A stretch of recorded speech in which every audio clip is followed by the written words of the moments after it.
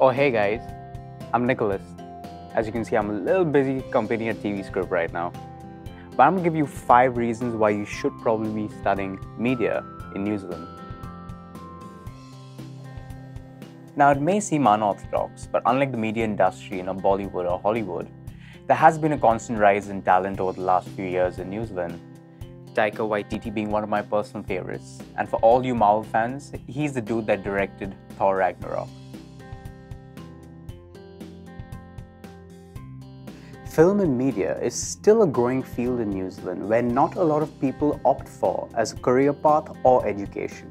Studying film is motivated by a number of factors, one of it being good quality education at world-renowned institutions. Let's have a chat with Dr. Kyle Barrett, the head of Department of Screen and Media Studies at the University of Waikato.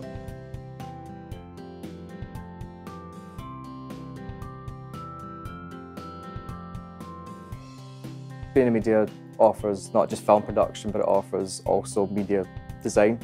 It also offers quite a high quality professional TV studio environment. Alongside that, we have a really strong theoretical component to our various degrees, where not only are students reflecting upon the work that they make, but they reflect upon media worldwide through various theoretical perspectives. Basically what this can do is enable them to go out into the field and be thinkers rather than just makers. Employers want people to think. They don't just want them to turn up and press a button on the camera. They want people to reflect upon what they're doing and how they're doing it, be very creative. So we actually offer those opportunities through our various degrees. Well, there you have it. Well, for me, studying in New Zealand was motivated by its film equipment and its world-class technology. Film equipment range from green screens to a television broadcast studio, to music studios with credible softwares, to computer labs with fantastic editing suites, to a range of film cameras, lights, drones, you name it. The facilities here at the university has helped a number of students complete their film projects that would otherwise be an expensive ordeal or impossible.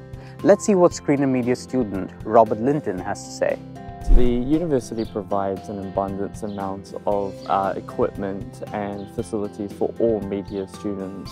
One thing that really I like is the TV studio, where you can use a green screen and you have a variety amount of lights that you can use.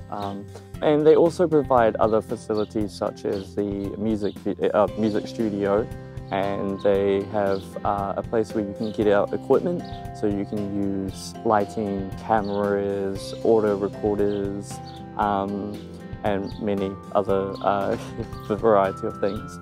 There's also the labs as well, which they provide decent computers to use for all kind of footage that you have for any filmmaker. And it's the world-class technology that really helps bring out the best of us for all filmmakers, and the university provides all of that. Well, no, film and media isn't very widely pursued in New Zealand. But yes, there are a number of jobs that are available in the form of production houses, TV channels, news channels, or even startups that require media or graphic designers. Well, take me for example. I directed this video. Now for most this might not be a deal breaker, but studying in a diverse environment does bring perspective to your filmmaking. For me, studying in a classroom with students from different ethnic backgrounds definitely influenced my lighting and my camera techniques. Plus, working with students from different walks of life does improve your understanding of the world and is showcased through your filmmaking. Now, cost is a tricky subject. Compared to most Western countries, New Zealand is far cheaper when it comes to gaining that full international experience in film. Pursuing a bachelor's degree in screen and media studies at the University of Waikato would cost anyone 29,705 New Zealand dollars a year. That's 2 semesters into 3 years. Wouldn't this scene be super cinematic on a film camera?